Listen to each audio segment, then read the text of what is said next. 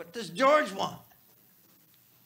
He's been in Columbus since this morning with Steve. He's got to see Annie right away, he says.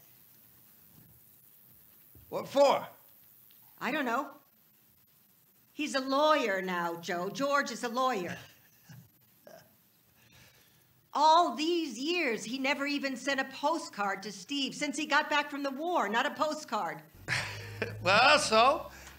Suddenly he takes an airplane from New York to see him, an airplane? So what? Why?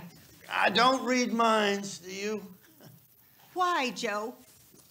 What has Steve suddenly got to tell him that he takes an airplane to see him? What do I care what Steve's got to tell him?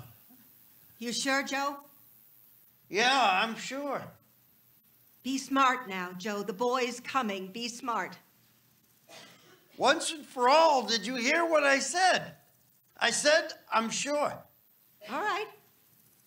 Just be smart.